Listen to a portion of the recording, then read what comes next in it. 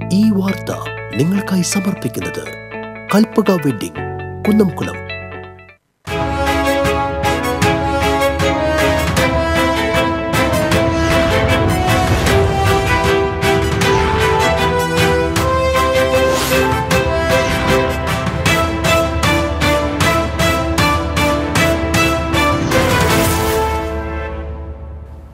നമസ്കാരം.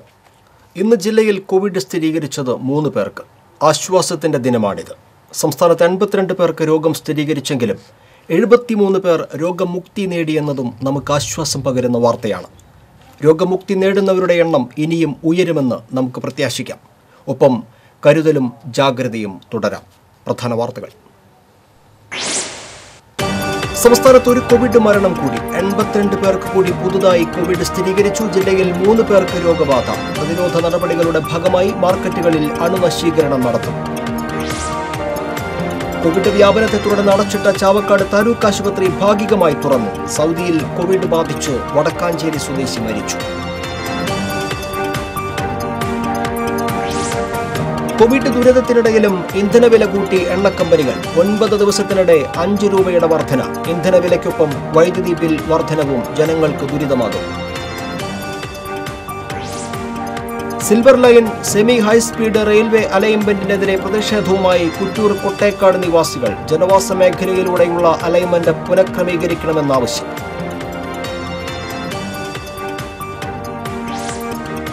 പെരിങ്ങോട്ടുകരയിൽ നവവധു ദുരൂഹ സാഹചര്യത്തിൽ മരിച്ച സംഭവത്തിൽ വനിതാ കമ്മീഷൻ സ്വമേധയാ കേസെടുത്തു. മരണത്തിന്റെ നിജസ്ഥിതി അറിയാൻ സമഗ്ര അന്വേഷണം വേണമെന്ന് ആവശ്യം. വിശദമായ വാർത്തകളിലേക്ക്. സംസ്ഥാനത്ത് ഒരു കോവിഡ് മരണം കൂടി. 82 പേർക്ക് കൂടി പുതുതായി കോവിഡ് സ്ഥിരീകരിച്ചു. എറണാകുളം 13, പത്തനംതിട്ട 11, കോട്ടയം കണ്ണൂർ ജില്ലകളിൽ 10, പാലക്കാട് 7, മലപ്പുറം കോഴിക്കോട് ജില്ലകളിൽ 6, ആലപ്പുഴ 5, കൊല്ലം 4, തൃശൂർ കാസർഗോഡ് ജില്ലകളിൽ 3, ഇടുക്കി 2, തിരുവനന്തപുരം 1 എന്നിങ്ങനെയാണ് കോവിഡ് ബാധിതരുടെ കണക്കുകൾ. ജൂൺ 12-ന് തലസ്ഥാനത്ത് മരിച്ചയാൾക്ക് കോവിഡ് സ്ഥിരീകരിച്ചു. വഞ്ചിയൂർ സ്വദേശിയായ 67 വയസ്സുള്ള S. രമേശനാണ് കോവിഡ് ബാധിച്ചു മരിച്ചത്. ഇതോടെ സംസ്ഥാനത്ത് കോവിഡ് ബാധിച്ച് മരിച്ചവരുടെ എണ്ണം 20ആയി. ചികിത്സയിൽ ഇരുന്ന 73 പേരുടെ പരിശോധനാ ഫലം നെഗറ്റീവായി. പുതുതായി 5 ഹോട്ട്സ്പോട്ടുകൾ കൂടി പ്രഖ്യാപിച്ചിട്ടുണ്ട്. സംസ്ഥാനത്ത് നിലവിൽ 125 ഹോട്ട്സ്പോട്ടുകളാണുള്ളത്. 1,20,727 പേർ ആരോഗ്യവകുപ്പിന്റെ നിരീക്ഷണത്തിലുണ്ട്. തൃശൂരിൽ 3 പേർക്ക് കൂടി കോവിഡ് സ്ഥിരീകരിച്ചു. കുവൈറ്റിൽ നിന്ന് വന്ന വെള്ളറക്കാട് സ്വദേശിയായ 46-കാരൻ, ചൂലിശ്ശേരി സ്വദേശികളായ 45 വയസ്സുള്ള സ്ത്രീക്കും 25 വയസ്സുള്ള യുവതിക്കുമാണ് രോഗം സ്ഥിരീകരിച്ചത്. 144 പേരാണ് ജില്ലയിൽ കോവിഡ് ബാധിച്ച് ചികിത്സയിലുള്ളത്. 12,409 പേർ ആരോഗ്യവകുപ്പിന്റെ നിരീക്ഷണത്തിലുണ്ട്. കോവിഡ് പ്രതിരോധ നടപടികളുടെ ഭാഗമായി ചൊവ്വാഴ്ചയും ബുധനാഴ്ചയും ജില്ലയിലെ മാർക്കറ്റുകൾ അടച്ചിട്ട് അണുനശീകരണം നടത്തും. ജില്ലയിൽ കോവിഡ് വ്യാപനം വർദ്ധിച്ചുവരുന്ന സാഹചര്യത്തിലാണ് കൂടുതൽ ആളുകൾ ഇടപെടുന്ന മാർക്കറ്റുകളിൽ പ്രത്യേക സുരക്ഷാ ക്രമീകരണങ്ങൾ നടത്താൻ തീരുമാനിച്ചത്. ജില്ലയിലെ കോവിഡ് ബാധ ഏറിവരുന്ന സാഹചര്യത്തിൽ മന്ത്രി AC മൊയ്തീന്റെ നേതൃത്വത്തിൽ ചേർന്ന യോഗത്തിലാണ് ഇത് സംബന്ധിച്ച തീരുമാനമുണ്ടായത്. തൃശൂർ ശക്തൻ പച്ചക്കറി മാർക്കറ്റ്, മത്സ്യമാംസ മാർക്കറ്റുകൾ അടക്കമുള്ള ജില്ലയിലെ പ്രധാന മാർക്കറ്റുകൾ 2 ദിവസം അടച്ചിട്ട് അണുനശീകരണം നടത്താനാണ് നിർദ്ദേശം. ചാലക്കുടി മാർക്കറ്റ് ബുധൻ, വ്യാഴം ദിവസങ്ങളിൽ അടച്ചിടുമെന്ന് അധികൃതർ അറിയിച്ചു. അതേസമയം 4 ചുമട്ട് തൊഴിലാളികൾക്ക് കോവിഡ് സ്ഥിരീകരിച്ചതിനെ തുടർന്ന് അടച്ചിട്ട കുരിയച്ചിറയിലെ സെൻട്രൽ വെയർഹൌസ് തുറക്കുന്നത് സംബന്ധിച്ച് ഇനിയും തീരുമാനമായില്ല. വെയർഹൌസിലെ സിവിൽ സപ്ലൈസ് ഗോഡൌൺ അടക്കമുള്ള ഇടങ്ങളിൽ ബദൽ സംവിധാനം ഒരുക്കിക്കൊണ്ട് പ്രവർത്തനം പുനരാരംഭിക്കാനാണ് നീക്കം. കോവിഡ് വ്യാപനത്തെ തുടർന്ന് അടച്ചിട്ട ചാവക്കാട് താലൂക്ക് ആശുപത്രി ഭാഗികമായി തുറന്നു. ആശുപത്രി ജീവനക്കാരിൽ 9 പേർക്ക് രോഗം സ്ഥിരീകരിച്ചതിനെ തുടർന്നാണ് ആശുപത്രി അടച്ചിട്ടത്. ആശുപത്രിയിലെ ആരോഗ്യപ്രവർത്തകരുടെ രോഗത്തിന്റെ ഉറവിടം കണ്ടെത്തുവാനായി ആരോഗ്യ മേഖലയിലെ വിദഗ്ധ സംഘം സ്ഥലം പരിശോധിക്കുമെന്ന് DMO അറിയിച്ചു. വിദഗ്ധ സംഘം തയ്യാറാക്കുന്ന മാർഗനിർദ്ദേശം അനുസരിച്ചായിരുന്നു തുടർന്നുള്ള ആശുപത്രിയുടെ പ്രവർത്തനങ്ങൾ. കോവിഡ് പരിശോധന നടത്തിയ 117 ജീവനക്കാരിൽ അധികം പേരുടെയും ഫലം നെഗറ്റീവായ സാഹചര്യത്തിലാണ് ആശുപത്രി ഭാഗികമായി തുറന്നത്. അത്യാവശ്യ സേവനങ്ങൾ മാത്രം ലഭ്യമാക്കി കടുത്ത നിയന്ത്രണങ്ങളോടെയാണ് ആശുപത്രിയുടെ പ്രവർത്തനം. രോഗം ബാധിച്ചത് എവിടെ നിന്നാണെന്ന് അറിയാതിരുന്ന 3 രോഗികളുടെ രോഗത്തിന്റെ ഉറവിടം കണ്ടെത്തി. കോവിഡ് വ്യാപനത്തെ തുടർന്ന് ചാവക്കാട് നഗരസഭ മേഖല കണ്ടെയ്ൻമെന്റ് സോണായി തുടരുകയാണ്. കളക്ട്രേറ്റിൽ സന്ദർശകർക്ക് കർശന നിയന്ത്രണം ഏർപ്പെടുത്തി. മുഖ്യ കവാടം വഴി മാത്രമാണ് ജീവനക്കാർക്ക് പ്രവേശനം അനുവദിച്ചിട്ടുള്ളത്. തിരിച്ചറിയൽ കാർഡ് നിർബന്ധമാക്കിയിട്ടുണ്ട്. പകുതി ജീവനക്കാർ മാത്രം ഓഫീസുകളിൽ ഹാജരായാൽ മതിയെന്നാണ് നിർദ്ദേശം. കോവിഡിന്റെ പശ്ചാത്തലത്തിൽ കളക്ട്രേറ്റ് ഉൾപ്പെടെയുള്ള സിവിൽ സ്റ്റേഷനുകളിലും തൃശൂർ കോർപ്പറേഷനിലും സന്ദർശകർക്ക് കർശന നിയന്ത്രണം ഏർപ്പെടുത്തിയിട്ടുണ്ട്. കളക്ട്രേറ്റിൽ അത്യാവശ്യ കാര്യങ്ങൾക്ക് വരുന്നവരെ തെർമൽ സ്കാനിംഗ് നടത്തിയതിനു ശേഷമേ അകത്തേക്ക് പ്രവേശിപ്പിക്കൂ. പുറത്തേക്കുള്ള ഗേറ്റിന് സമീപമുള്ള പാർക്കിംഗ് ഗ്രൗണ്ടിൽ മാത്രമേ പാർക്ക് ചെയ്യാൻ അനുവാദമുള്ളൂ. നിർദ്ദേശങ്ങൾ കർശനമായി നടപ്പാക്കാൻ റവന്യൂ, പോലീസ്, ആരോഗ്യവകുപ്പ് ജീവനക്കാരെ ചുമതലപ്പെടുത്തിയതായി ജില്ലാ കളക്ടർ അറിയിച്ചു. തൃശൂർ കോർപ്പറേഷൻ മേഖലയിൽ കോവിഡ് പ്രതിരോധ പ്രവർത്തനങ്ങൾ കൂടുതൽ കാര്യക്ഷമമാക്കാൻ തീരുമാനം. മന്ത്രി അഡ്വക്കേറ്റ് വി എസ് സുനിൽകുമാറിന്റെ നേതൃത്വത്തിൽ നടന്ന അവലോകന യോഗത്തിലാണ് തീരുമാനം. ശക്തൻ പച്ചക്കറി മാർക്കറ്റ്, മത്സ്യമാംസ മാർക്കറ്റ് എന്നിവ 2 ദിവസങ്ങളിലായി അടച്ചിട്ട് അണുനശീകരണം നടത്തും. ഇതിനു പുറമെ തൃശൂർ, നായരങ്ങാടി, അരിയങ്ങാടി എന്നിവ അണുവിമുക്തമാക്കുന്നതിന് നടപടി സ്വീകരിക്കും. വ്യാപാരികളുമായി ചർച്ച ചെയ്ത് ഇതിനായി സൗകര്യപ്രദമായ ദിവസം നിശ്ചയിക്കുമെന്ന് മേയർ വ്യക്തമാക്കി. കോർപ്പറേഷനിലെ ശുചീകരണ തൊഴിലാളികൾക്ക് രോഗം സ്ഥിരീകരിച്ചതിനെ തുടർന്ന് സന്ദർശകർക്ക് ഏർപ്പെടുത്തിയ നിയന്ത്രണം തുടരും. അന്യസംസ്ഥാനങ്ങളിൽ നിന്നുള്ള ലോറികൾ റോഡരികിൽ പാർക്ക് ചെയ്യുന്നതിന് നിയന്ത്രണം ഏർപ്പെടുത്താനും ലോറിയിലെ ജീവനക്കാർക്ക് കോവിഡ് പ്രതിരോധ നടപടികൾ കർശനമാക്കാനും യോഗത്തിൽ തീരുമാനിച്ചു. ഇത് സംബന്ധിച്ച് പോലീസിന് നിർദ്ദേശം നൽകാനും യോഗത്തിൽ ധാരണയായി. അതേസമയം ജനങ്ങളെ തെറ്റിദ്ധരിപ്പിക്കുന്ന പ്രചരണം നടത്തിയ കോർപ്പറേഷൻ പ്രതിപക്ഷ നേതാവ് രാജൻ ജയപാലിനെതിരെ ജില്ലാ ഭരണകൂടത്തിന് പരാതി നൽകിയതായി മേയർ അജിത ജയരാജൻ പറഞ്ഞു. കോവിഡ് ബാധിച്ച് വടക്കാഞ്ചേരി സ്വദേശി സൗദിയിൽ മരിച്ചു. മുള്ളൂർക്കര കപ്പാരത്ത് വീട്ടിൽ 52 വയസ്സുള്ള വേണുഗോപാലനാണ് മരിച്ചത്. ഇയാൾ ഏതാനും ദിവസങ്ങളായി കോവിഡ് ബാധിച്ച് സൗദിയിൽ ചികിത്സയിലായിരുന്നു. ഇടവേള. നമ്മുടെ ഫാസ്റ്റ് ലൈഫിന് ആവശ്യം ഫാസ്റ്റ് ഇന്റർനെറ്റാണ്. കേരളത്തിൽ എല്ലായിടത്തും ഏറ്റവും ആദ്യം ജിഗാ ഫൈബർ ശൃംഖല എത്തിച്ച കേരള വിഷൻ 3G 4G പരിമിതികൾ ഒന്നുമില്ലാത്ത high speed fibre to home connections നിങ്ങളിലേക്ക് എത്തിക്കുന്നു. നമ്മുടെ ജീവിതം അതിവേഗതയോടെ അഡ്വാൻസ്ഡ് ആവാൻ IoT സർവീസുകൾ നിരവധി, IPTV OTT സർവീസുകൾ, wifi hotspots, combo offers and good plans. 25 വർഷത്തെ കേബിൾ TV പാരമ്പര്യം, 25 ലക്ഷം കസ്റ്റമേഴ്സ്. കേരള വിഷൻ, കേരളത്തിന്റെ സ്വന്തം ബ്രോഡ്ബാൻഡ്, ഇനി നമ്മുടെ വിരൽത്തുമ്പിൽ. വാർത്തകൾ തുടരുന്നു. കോവിഡ് കാലത്തെ സാമ്പത്തിക പ്രതിസന്ധിക്കിടയിൽ ജനത്തിന്റെ നടുവൊടിച്ച് ഇന്ധനവില വർധനവ് തുടരുന്നു. തുടർച്ചയായ 9ാം ദിവസവും പെട്രോൾ, ഡീസൽ വില വർദ്ധിച്ചു. പെട്രോളിന് 48 പൈസയും ഡീസലിന് 57 പൈസയുമാണ് വർദ്ധിച്ചത്. 9 ദിവസം കൊണ്ട് പെട്രോളിന് 5 രൂപയും ഡീസലിന് 4 രൂപ 95 പൈസയും വർദ്ധിച്ചു. രാജ്യാന്തര വിപണിയിൽ ക്രൂഡ് ഓയിൽ വില കുത്തനെ ഇടിയുമ്പോഴാണ് രാജ്യത്തെ ഇന്ധനവില വർദ്ധിക്കുന്നത്. ലോക്ക്ഡൌൺ സമയത്ത് രാജ്യാന്തര വിപണിയിൽ അസംസ്കൃത എണ്ണയുടെ വില കുത്തനെ കുറഞ്ഞെങ്കിലും അതിന്റെ ഗുണം ജനങ്ങൾക്ക് നൽകാതെ എക്സൈസ് തീരുവ കുത്തനെ കൂട്ടുകയായിരുന്നു കേന്ദ്ര സർക്കാർ. ജനശബ്ദം.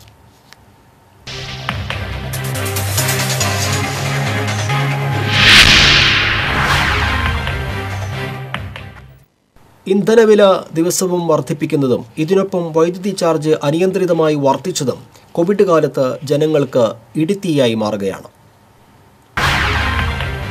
ഇടിവെട്ടിയവനെ പാമ്പ് കടിച്ച അവസ്ഥയിലാണിപ്പോൾ പൊതുജനം. ആകെ പൊറുതിമുട്ടിയിരിക്കുന്ന ഈ കൊറോണ കാലത്ത് ദിവസവും ഇന്ധനവില വർദ്ധിപ്പിച്ച് കേന്ദ്ര സർക്കാർ ജനങ്ങളെ ഇരുട്ടടിയിലാക്കുമ്പോൾ വൈദ്യുതി ബില്ല് വർദ്ധിപ്പിച്ച് കേരള സർക്കാരും ജനങ്ങളെ ഷോക്കടിപ്പിക്കുകയാണ്. ഈ വിഷയത്തിൽ പൊതുജനങ്ങളുടെ പ്രതികരണങ്ങളിലേക്ക്. ഇന്ധനവില കൂടുമ്പോൾ നമുക്ക് ബുദ്ധിമുട്ടുകൾ. ഡെയിലി ഇങ്ങനെ കുറച്ച് കാശ് കൂട്ടണമെന്ന് അറിയണില്ല. ഭയങ്കര ബുദ്ധിമുട്ടാണ്. പണിയില്ല. അങ്ങനെയുള്ളൊരു ബുദ്ധിമുട്ടും കൂടി ആകുമ്പോൾ ജീവിക്കാനായിട്ടുള്ള പ്രശ്നങ്ങളാവണം. ഇപ്പോൾ വൈദ്യുതി ബില്ല് ഇപ്പോൾ വന്നിരിക്കുന്ന ഏകദേശം 3 ഇരട്ടിയോളം വന്നിട്ടുണ്ട്. എൻ്റെ വീട്ടുകാരെന്ന് പറയാം, കഴിഞ്ഞ പ്രാവശ്യം 1400 വന്ന ബില്ല് ഇപ്രാവശ്യം 3700 സംതിങ് വന്നിട്ടുണ്ട്. ഈ കൊറോണ സമയത്ത് ഇങ്ങനെ ഇന്ധനവില ഓരോ ദിവസം കൂട്ടുന്നത് നല്ലൊരു പ്രവൃത്തിയല്ല. സാധാരണക്കാരനെ ബുദ്ധിമുട്ടിലേക്ക് മാറ്റുകയാണ് എല്ലാവരും സാമ്പത്തികമായിട്ട് വളരെ ഇടിഞ്ഞിരിക്കുന്ന ഈ സമയത്ത് ദിവസം തോറും ഇങ്ങനെ 50 പൈസ 100 പൈസ കൂട്ടുന്നത് അത് നല്ലൊരു പ്രവണതയല്ല. ആരും പറയാനുമില്ല, ചോദിക്കാനുമില്ല. കോവിഡിൻ്റെ സമയം ഒരു വീട്ടിൽ വരാണ്ട് ബില്ലൊക്കെ അടിക്കുകയായിരുന്നു ചെയ്തുകൊണ്ടിരുന്നത്. അത് നമ്മൾ കൊണ്ട് അടച്ചിട്ടുണ്ട്. ഇപ്പോൾ എക്സ്ട്രാ ഒരു 4 മാസം കൊണ്ട് ഒരുമിച്ച് വന്നിട്ടൊരു ബില്ല്. ഇലക്ട്രിസിറ്റി ബില്ല് 3 ഇരട്ടിയോളാണ് വന്നേക്കുന്നത്. കഴിഞ്ഞ മാസം കൊണ്ട് അടച്ച് തന്നെ ഇനി അത് ചേർത്തിട്ടാണോ ചേർക്കാണ്ടാണോ തന്നെ നമുക്കറിയില്ല.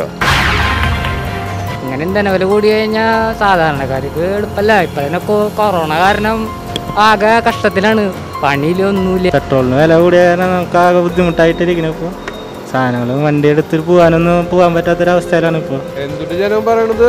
ഖജനാവിൽ പണമില്ലല്ലോ, അപ്പൊ പിന്നെ ആയിക്കോട്ടെ. ജനങ്ങൾക്ക് ഒന്നും ചെയ്യാൻ പറ്റില്ല. രാഷ്ട്രീയക്കാര് പറയുന്നു, നേതാക്കന്മാർ പറയുന്ന ലെവലിൽ പറ്റുള്ള ഭരണാധികാരികളുടെ ഇതാണ്. മെയിനായിട്ട് വരുമാനം ഓട്ടോറിക്ഷ കൊണ്ട് തന്നെയാണ്.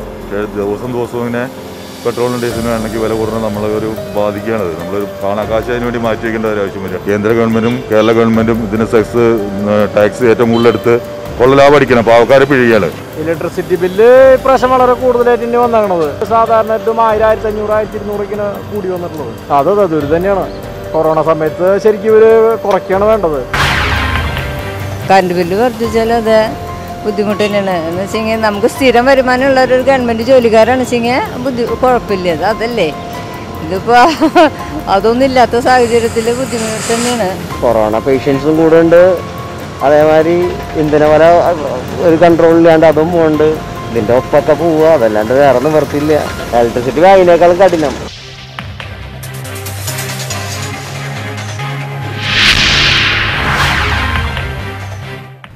Silver line semi high speed railway അലൈൻമെന്റിനെതിരെ പ്രതിഷേധവുമായി കുറ്റൂർ കൊട്ടേക്കാട് നിവാസികൾ. ജനവാസ മേഖലയിലൂടെയുള്ള അലൈൻമെന്റ് പുനഃക്രമീകരിക്കണമെന്ന് ആവശ്യം.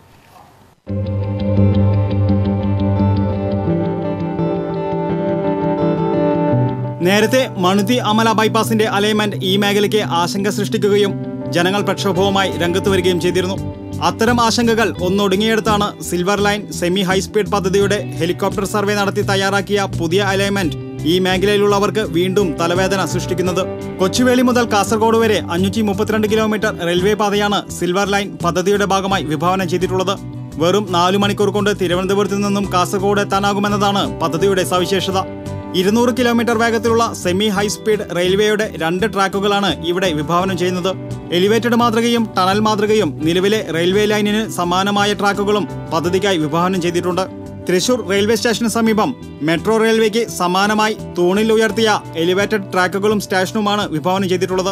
എന്നാൽ അടുത്ത ജംഗ്ഷനായ തിരൂരിലേക്കുള്ള പാത പാമ്പൂർ, കുറ്റൂർ, കൊട്ടേക്കാട് മേഖലയിലൂടെ കടന്നുപോകുന്ന അലൈൻമെന്റാണ് പ്രദേശവാസികൾക്ക് ആശങ്ക സൃഷ്ടിക്കുന്നത്. വിയൂര് പൂങ്കുന്നത്ത് നിന്നും പുറപ്പെട്ടിട്ട് പാമ്പൂർ ചെമ്പിശ്ശേരിക്ക് മുമ്പായിട്ട് ഇതൊന്ന് തിരിഞ്ഞ് കുറ്റൂര് ആട്ടൂർ സെൻറ്റർ, കൊട്ടേക്കാട് കപ്പാളയുടെ പിൻവശം വഴി അങ്ങനെ പോകുന്നത്.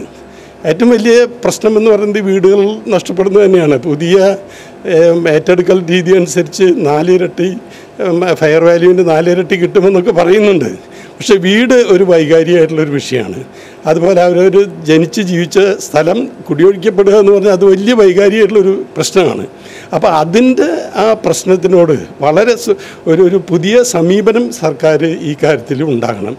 25 മീറ്റർ വീതിയിലാണ് പദ്ധതിക്കായി സ്ഥലം ഏറ്റെടുക്കുക. ജനവാസ മേഖലയിലെ 100 കണക്കിന് വീടുകൾ പദ്ധതി മൂലം ഇല്ലാതായേക്കും. നെൽപ്പാടങ്ങളിലൂടെയും തണ്ണീർത്തടങ്ങളിലൂടെയും കടന്നുപോകുന്ന പാത വെള്ളക്കെട്ടടക്കമുള്ള പാരിസ്ഥിതിക പ്രശ്നങ്ങൾക്ക് കാരണമാകുമെന്നും വിമർശനമുയരുന്നുണ്ട്. ഇത് മുകളിലൂടെയാണോ ഭൂമിയിലൂടെയാണോ എന്നുള്ള കാര്യത്തിലൊന്നും വിശദമായിട്ടുള്ള വിവരങ്ങൾ അറിവായിട്ടില്ല. ഈ പ്രദേശത്ത് ജനങ്ങളുടെ ഉള്ളിലുള്ള ഏറ്റവും വലിയ ആശങ്കകൾ, അത് സംബന്ധിച്ച അവ്യക്തതകൾ, അഭ്യൂഹങ്ങൾ, ഇതിനൊക്കെ ഒരു പരിഹാരം ഉണ്ടാക്കണം. കുറച്ച് സുതാര്യതയോടുകൂടി ഇതിൻ്റെ കാര്യങ്ങൾ മുന്നോട്ട് കൊണ്ടുവരണം. കേരള റെയിൽ ഡെവലപ്മെന്റ് കോർപ്പറേഷൻ തയ്യാറാക്കുന്ന പദ്ധതിക്ക് 63,941 കോടി രൂപ ചിലവ് വരുമെന്നാണ് കണക്ക്.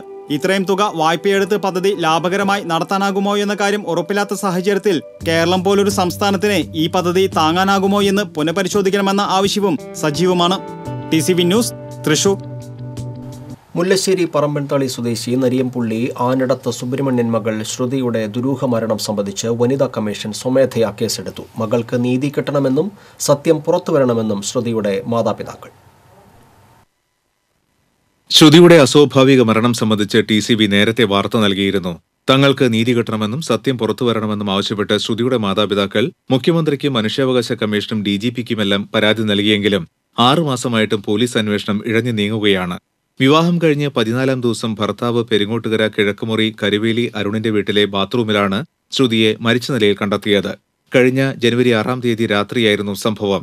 ശ്രുതിയുടെ പോസ്റ്റ്മോർട്ടം റിപ്പോർട്ട് വീട്ടുകാർക്ക് ലഭിക്കുന്നത് ഫെബ്രുവരി 13-ാം തീയതിയാണ്. ആസൂത്രിത കൊലപാതകമെന്ന് സംശയിക്കാവുന്ന രീതിയിൽ മുഖത്തും കഴുത്തിലും മുറിവുകളുള്ളതായി പോസ്റ്റ്മോർട്ടം റിപ്പോർട്ടിൽ സൂചനകളുണ്ട്. പ്രതികളെന്ന് സംശയിക്കുന്നവരുടെ സാമ്പത്തിക രാഷ്ട്രീയ സ്വാധീനമാണ് കേസന്വേഷണം മന്ദഗതിയിലാക്കാൻ കാരണമെന്ന് ശ്രുതിയുടെ അച്ഛൻ സുബ്രഹ്മണ്യൻ പറഞ്ഞു. എന്താണ് ഇപ്പോഴും ഇത് ഇഴഞ്ഞു പോകുന്നത് എന്നുള്ള കാര്യം എനിക്ക് വളരെ പല രീതിയിലുള്ള സംശയങ്ങൾ ഉളവാക്കുന്നു. അവരെ രാഷ്ട്രീയ സ്വാധീനമാണോ പണമാണോ ഇതിന്റെ ബാക്കിൽ എന്നുള്ള കാര്യം സംശയിക്കേണ്ടിയിരിക്കുന്നു. തങ്ങളുടെ മകൾക്ക് നീതി കിട്ടണമെന്നും സത്യം പുറത്തു വരണമെന്നും അതിന് എന്ത് ത്യാഗം സഹിക്കാനും തയ്യാറാണെന്നും ശ്രുതിയുടെ അമ്മ ശ്രീദേവി പറഞ്ഞു. ഇതൊരു കൊലപാതകമാണെന്ന് നീതി കിട്ടണമെന്ന് മാത്രമാണ് ഞങ്ങൾക്ക് പറയാനുള്ളത്. സത്യം തെളിയണം. കുറ്റവാളിനെ എത്രയും പെട്ടെന്ന് തന്നെ അറസ്റ്റ് ചെയ്യണം. ഇനിയൊരു പെൺകുട്ടികൾക്ക് ഇങ്ങനത്തെ ഒരു അവസ്ഥ വരരുത്. ഇതൊരു ചതിയിൽ പെട്ടതാണ് എൻ്റെ മോള്. ചതിച്ചതാണ് അവളാണ്. ഇനി ഇങ്ങനത്തെ ഒരു അവസ്ഥ വേറൊരു പെൺകുട്ടികൾക്കും വരാൻ പാടില്ല. ശ്രുതിയുടെ മരണത്തിലെ ദുരൂഹത പുറത്തുകൊണ്ടുവരുന്നതിന് ജനകീയ ആക്ഷൻ കൗൺസിൽ തുടർച്ചയായ പ്രക്ഷോഭത്തിന്റെ പാതയിലാണ്. ശ്രുതിയുടെ മരണം ആസൂത്രിത കൊലപാതകമാണെന്നാണ് വീട്ടുകാരും നാട്ടുകാരും വിശ്വസിക്കുന്നത്. TCV news, Pavaratti. പെരിങ്ങോട്ടുകരയിൽ നവവധു ദുരൂഹ സാഹചര്യത്തിൽ മരിച്ച സംഭവത്തിൽ സമഗ്ര അന്വേഷണം വേണമെന്ന് BJP സംസ്ഥാന സെക്രട്ടറി A. നാഗേഷ്. പ്രതിയെ സംരക്ഷിക്കുന്ന നിലപാടാണ് അന്വേഷണം നടത്തുന്ന അന്തിക്കാട് പോലീസിന്റേതെന്നും ശ്രുതിയുടെ കൊലപാതകിയെ കണ്ടെത്തുന്നതിന് സമഗ്ര അന്വേഷണം വേണമെന്നും BJP സംസ്ഥാന സെക്രട്ടറി A. നാഗേഷ് ആവശ്യപ്പെട്ടു. ശ്രുതിയുടെ കുടുംബത്തിന് നീതി നേടിയെടുക്കാൻ കുടുംബത്തോടൊപ്പം ചേർന്ന് എല്ലാ പോരാട്ടങ്ങൾക്കും BJP ഒപ്പമുണ്ടാകുമെന്നും അദ്ദേഹം പറഞ്ഞു. ശ്രുതിയുടെ വീട് സന്ദർശിച്ചതിന് ശേഷം മാധ്യമങ്ങളോട് സംസാരിക്കുകയായിരുന്നു അദ്ദേഹം. മണ്ഡലം പ്രസിഡന്റ് സുധീഷ് മേനോത്തുപറമ്പിൽ, BJP ജില്ലാ വൈസ് പ്രസിഡന്റ് ജസ്റ്റിൻ ജേക്കബ് തുടങ്ങിയവരും അദ്ദേഹത്തോടൊപ്പം ഉണ്ടായിരുന്നു.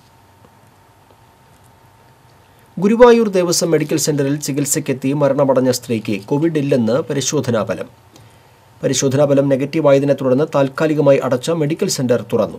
ഡോക്ടറും നഴ്സുമാരും അടക്കമുള്ള മെഡിക്കൽ സെന്ററിലെ ജീവനക്കാരുടെ ക്വാറന്റൈൻ അവസാനിപ്പിച്ചു. വടക്കേക്കാട് വൈലത്തൂർ നാറാണത്ത് ജലാലുദ്ദീൻ ഭാര്യ ഖദീജയാണ് കഴിഞ്ഞ ദിവസം കോവിഡ് ലക്ഷണങ്ങളോടെ മെഡിക്കൽ സെന്ററിൽ മരിച്ചത്. ഇതേ തുടർന്നാണ് മെഡിക്കൽ സെന്റർ അടയ്ക്കാനും ജീവനക്കാർ ക്വാറന്റൈനിൽ പോകാനും ജില്ലാ മെഡിക്കൽ ഓഫീസർ നിർദ്ദേശിച്ചത്.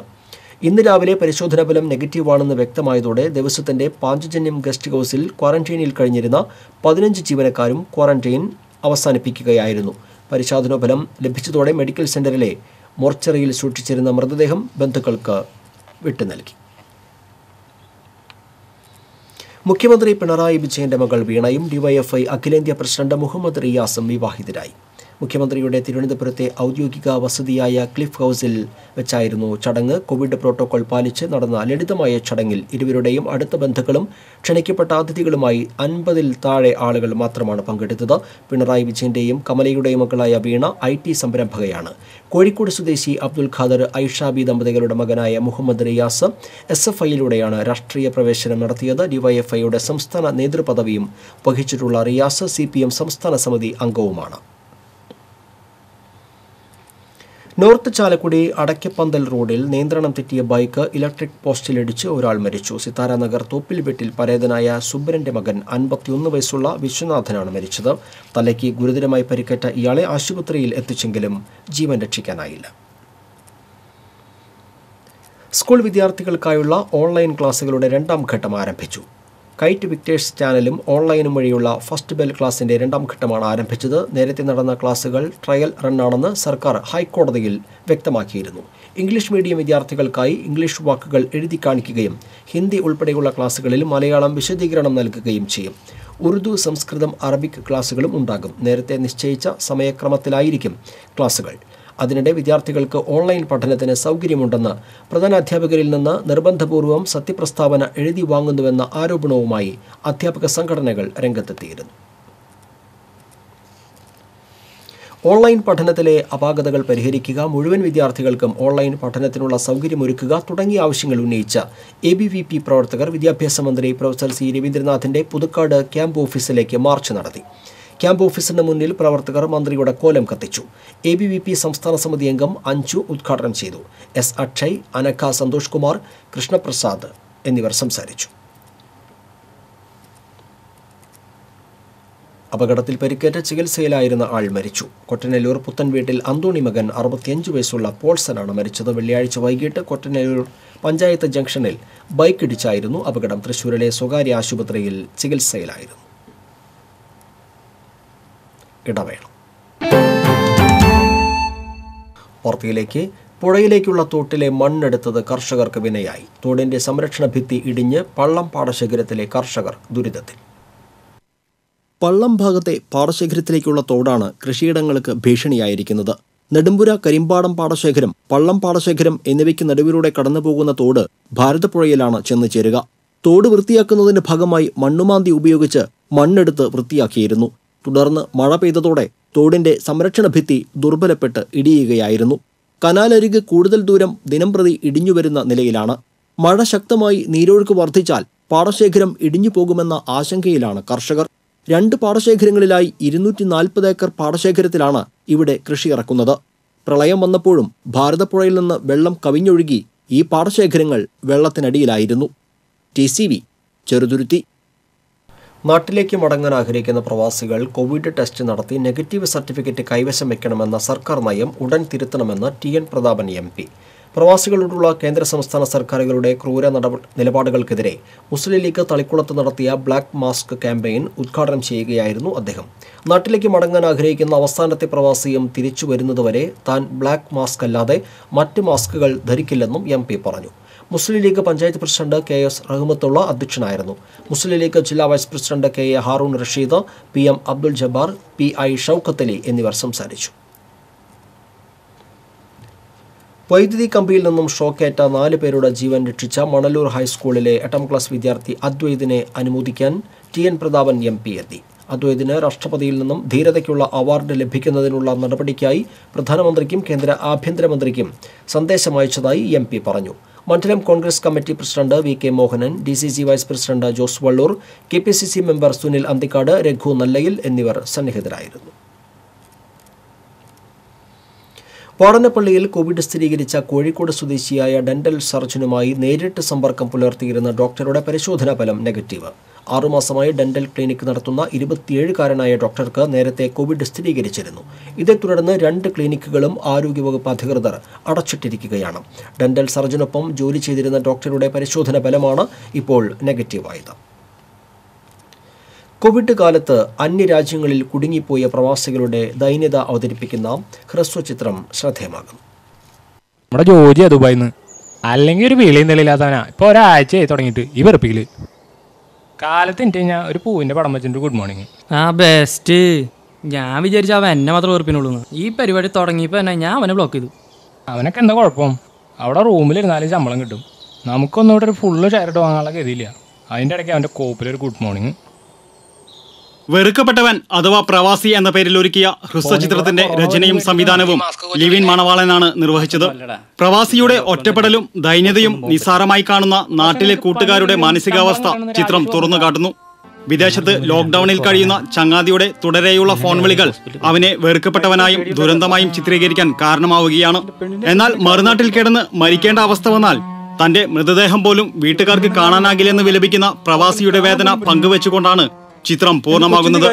തന്റെ ഫോൺ കോൾ താൻ ജീവിച്ചിരിക്കുന്നതിന്റെ തെളിവാണെന്ന് പറയുന്ന കൂട്ടുകാരന്റെ ചങ്കിലെ തേങ്ങൽ തിരിച്ചറിയുന്നിടത്താണ് പ്രവാസിയുടെ ഒറ്റപ്പെടലിന്റെ ആഴം പ്രിയ സുഹൃത്ത് തിരിച്ചറിയുന്നത്. ചിത്രത്തിന്റെ ക്യാമറ വിജേഷ് K വിജയനും എഡിറ്റിംഗ് ജിനോ ജോർജ് കളപ്പറമ്പിലും നിർവഹിച്ചു. ഈ നിമിഷം വരെ ഞാൻ മരിച്ചിട്ടില്ലാന്ന് നിന്നേക്ക് അറിയിക്കുന്ന ആളാണ്. എന്നെങ്കിലും എൻ്റെ മെസ്സേജ് നിന്നാ നീ ഉറപ്പിച്ചു അബിയേ. ജോജി പോയില്ല. TCV news Thrissur. താന്യം ഗ്രാമപഞ്ചായത്ത് പ്രസിഡന്റായി CPIയിലെ VI അബൂബക്കറിനെ തെരഞ്ഞെടുത്തു. മുൻ പ്രസിഡന്റ് PS രാധാകൃഷ്ണന്റെ ആകസ്മിക മരണത്തെ തുടർന്നാണ് തെരഞ്ഞെടുപ്പ് നടന്നത്. 17ാം വാർഡിൽ നിന്നും തെരഞ്ഞെടുക്കപ്പെട്ട അബൂബക്കർ നേരത്തെ ആരോഗ്യ വിദ്യാഭ്യാസ സ്ഥിരം സമിതി ചെയർമാനായിരുന്നു. പഞ്ചായത്ത് ഹാളിൽ ചേർന്ന അനുമോദന യോഗത്തിൽ വൈസ് പ്രസിഡന്റ് രതി അനിൽകുമാർ അധ്യക്ഷയായി. CPI ജില്ലാ കമ്മിറ്റി അംഗം ഷീന പറയങ്ങാട്ടിൽ, മുൻ പഞ്ചായത്ത് പ്രസിഡന്റും CPM നേതാവുമായ CP ജോസ്, TS രാധാകൃഷ്ണൻ എന്നിവർ സംസാരിച്ചു. ഇടവേള. വീണ്ടും വാർത്തയിലേക്ക്. കോവിഡിനെതിരെയുള്ള പോരാട്ടത്തിൽ മധ്യപ്രദേശിലെ ഗ്വാളിയാറിൽ ശ്രദ്ധേയമായ സേവനം കാഴ്ചവെക്കുകയാണ് ഏനമാവിലെ ഈ കുടുംബം. ഏനമാവ് പാലയൂർ വീട്ടിൽ പോൾസനും കുടുംബവുമാണ് മാതൃകാപരമായ പ്രവർത്തനം കാഴ്ചവെക്കുന്നത്.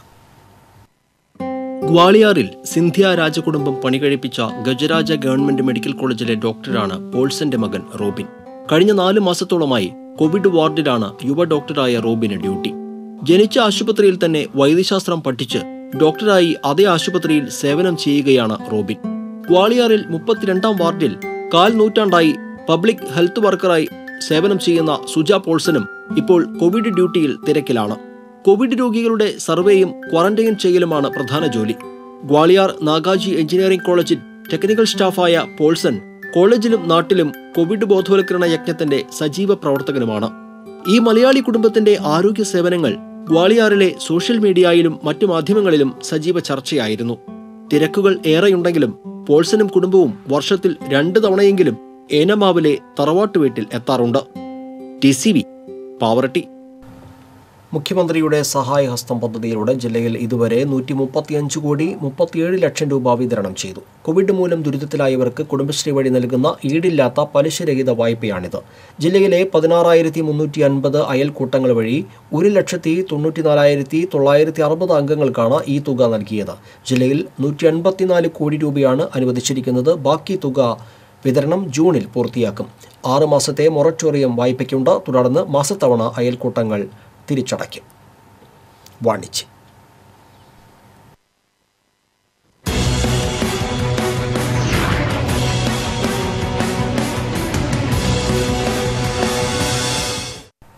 മനക്കുടിയിലെ റോയൽ ബ്യൂട്ടി വേൾഡ് ഇനി മുതൽ ഫാമിലി ബ്യൂട്ടി പാർലർ.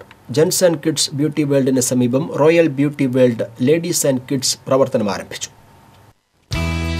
കാഞ്ഞാണി റോഡിൽ മനക്കുടിയിൽ ഗീവർഗീസ് കപ്പേളയ്ക്ക് എതിർവശം പാവർട്ടിക്കാരൻ ടവറിൽ ആരംഭിച്ച royal beauty world ladies and kids Arimpur ഗ്രാമപഞ്ചായത്ത് അംഗം ജയശ്രീ രവി ഉദ്ഘാടനം ചെയ്തു. ഉടമ വൈശാഖ് തോട്ടപ്പള്ളിയുടെ മാതാവ് രമണി വിജയൻ ഭദ്രദീപം തെളിയിച്ചു. വൈശാഖിന്റെ സഹോദരി ശാലിനി ഉണ്ണികൃഷ്ണൻ, പാവർട്ടിക്കാരൻ ബിൽഡിംഗ് ഉടമ ടോണി പാവർട്ടിക്കാരൻ, ക്ലബ്ബ് പ്രിൻസ് ഉടമ അമൽരാജു വടക്കൻ, അരവിന്ദാക്ഷൻ, രതീഷ്, അനിൽകുമാർ, ബിന്ദു മണികണ്ഠൻ, ജയകൃഷ്ണൻ തുടങ്ങിയവർ സന്നിഹിതരായിരുന്നു. സർക്കാരിന്റെ കോവിഡ് മാർഗനിർദ്ദേശങ്ങൾ പാലിച്ചുകൊണ്ട് എല്ലാവിധ സുരക്ഷാ മുൻകരുതലുകളുമായി പ്രവർത്തിക്കുന്ന royal beauty world ladies and കിഡ്സിൽ വിദഗ്ധരുടെ കീഴിൽ ഏറ്റവും സുരക്ഷിതമായ ബ്യൂട്ടി സേവനങ്ങളാണ് ഒരുക്കിയിരിക്കുന്നത്. ഒപ്പം മാതൃകാപരമായ സുരക്ഷാ മുൻകരുതലുകളോടെ royal beauty world gents and കിഡ്സും പ്രവർത്തനം നടത്തി വരുന്നുണ്ട്. കൂടുതൽ വിവരങ്ങൾക്ക് 9746 794318.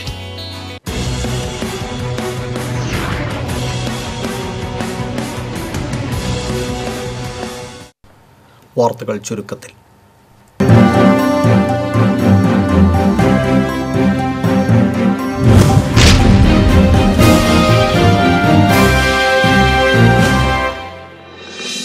ചാവക്കാട് താലൂക്ക് ആശുപത്രിയിലെ ജൂനിയർ പബ്ലിക് ഹെൽത്ത് നഴ്സിന് കോവിഡ് സ്ഥിരീകരിച്ചതോടെ ഇവർ കുത്തിവയ്പ്പിനായെത്തിയ അംഗൻവാടിയിലെ കുട്ടികളുടെ രക്ഷിതാക്കൾ ആശങ്കയിൽ. കുട്ടികളും അമ്മമാരും ക്വാറന്റൈനിലിരിക്കാൻ അധികൃതർ നിർദ്ദേശിച്ചു. പൊതുമരാമത്ത് വകുപ്പിലെ കരാറുകാരന്റെ ബന്ധുവിന് കോവിഡ് സ്ഥിരീകരിച്ചതോടെ കയ്പമംഗലം ഗ്രാമപഞ്ചായത്ത് ഓഫീസുമായി ബന്ധപ്പെട്ട 10ലധികം പേരെ ക്വാറന്റൈനിലാക്കി. കുണ്ടന്നൂർ ചുങ്കം തലശ്ശേരി പാതയിലെ ഉണങ്ങിയ മരം അപകടാവസ്ഥ സൃഷ്ടിക്കുന്നു. മരം എത്രയും പെട്ടെന്ന് മുറിച്ചു നീക്കാനുള്ള നടപടി ഉണ്ടാകണമെന്ന് നാട്ടുകാർ ആവശ്യപ്പെട്ടു. PSC നിയമനങ്ങൾക്കുള്ള പ്രഖ്യാപിത വിലക്കിനെതിരെ യൂത്ത് കോൺഗ്രസിന്റെ നേതൃത്വത്തിൽ തൃശൂർ PSC ഓഫീസിന് മുന്നിൽ ധർണ നടത്തി. മുൻ MLA PA മാധവൻ ധർണ ഉദ്ഘാടനം ചെയ്തു.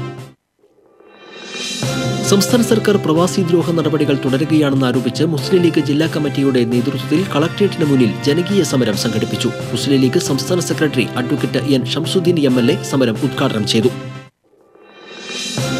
വരന്തരപ്പള്ളി കരയാമ്പാടം ലിഫ്റ്റ് ഇറിഗേഷൻ 2ാം ഘട്ട നിർമ്മാണ പ്രവർത്തനങ്ങൾ പൂർത്തീകരിച്ചു. 15 ലക്ഷം രൂപ ചെലവിൽ പൂർത്തീകരിച്ച പദ്ധതി ജില്ലാ പഞ്ചായത്ത് അംഗം അഡ്വക്കേറ്റ് ജയന്തി സുരേന്ദ്രൻ ഉദ്ഘാടനം ചെയ്തു. കോടന്നൂർ, അമ്മാടം, പള്ളിപ്പുറം, ശാസ്താംകടവ്, താണിക്കുമുനയം, ചാക്യാർകടവ് എന്നീ പ്രദേശങ്ങളിൽ മാസ്ക് ധരിക്കാതെയും സാമൂഹിക അകലം പാലിക്കാതെയും കൂട്ടം കൂടി നിന്ന 60ഓളം പേർക്കെതിരെ ആരോഗ്യവകുപ്പ് നടപടി സ്വീകരിച്ചു. അപകടത്തിൽ പരിക്കേറ്റ് ഇരിങ്ങാലക്കുട ബസ് സ്റ്റാൻഡിൽ കിടന്നിരുന്ന തമിഴ്നാട് സ്വദേശിനിയായ വയോധികയെ ആശുപത്രിയിലേക്ക് മാറ്റി.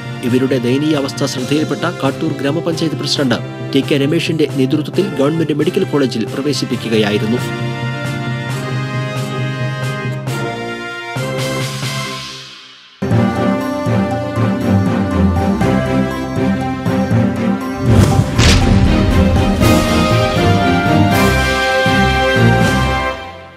പ്രധാന വാർത്തകൾ വീണ്ടും. സംസ്ഥാനത്ത് ഒരു കോവിഡ് മരണം കൂടി. 82 പേർക്ക് കൂടി പുതുതായി കോവിഡ് സ്ഥിരീകരിച്ചു. ജില്ലയിൽ 3 പേർക്ക് രോഗബാധ. പ്രതിരോധ നടപടികളുടെ ഭാഗമായി മാർക്കറ്റുകളിൽ അണുനശീകരണം നടത്തും. കോവിഡ് വ്യാപനത്തെ തുടർന്ന് അടച്ചിട്ട ചാവക്കാട് താലൂക്ക് ആശുപത്രി ഭാഗികമായി തുറന്നു. സൗദിയിൽ കോവിഡ് ബാധിച്ച് വടക്കാഞ്ചേരി സ്വദേശി മരിച്ചു.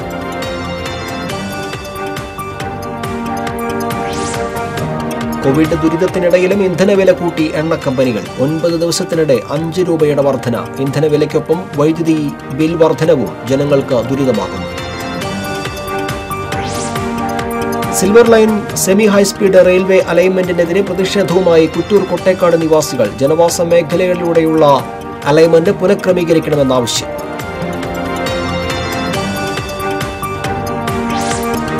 പെരിങ്ങോട്ടുകരയിൽ നവവധു ദുരൂഹ സാഹചര്യത്തിൽ മരിച്ച സംഭവത്തിൽ വനിതാ കമ്മീഷൻ സ്വമേധയാ കേസെടുത്തു. മരണത്തിന്റെ നിജസ്ഥിതി അറിയാൻ സമഗ്ര അന്വേഷണം വേണമെന്ന് ആവശ്യം.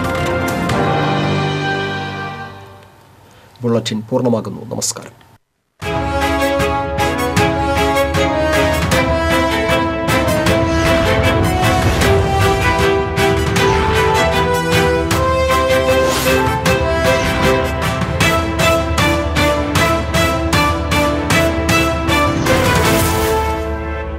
ഈ വാർത്ത നിങ്ങൾക്കായി സമർപ്പിച്ചത് കൽപ്പക വെഡിംഗ്, കുന്നംകുളം.